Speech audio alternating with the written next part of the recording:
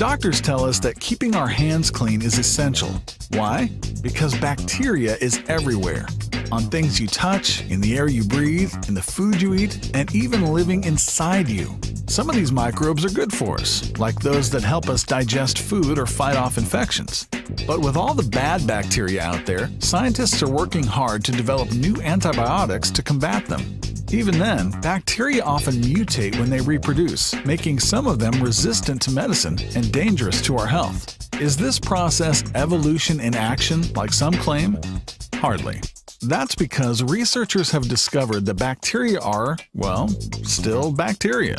For instance, in a 20-year study of E. coli, which can cause food poisoning, scientists looked at 40,000 generations of the bacteria and confirmed that the E. coli did not evolve into anything other than E. coli.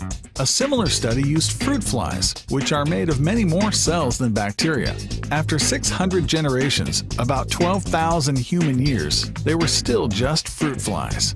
And for scientists who carefully examine the Bible, these results make a lot of sense. That's because God created each creature with the ability to reproduce only after its kind. So bacteria will never be anything other than bacteria, which means you still need to wash your hands.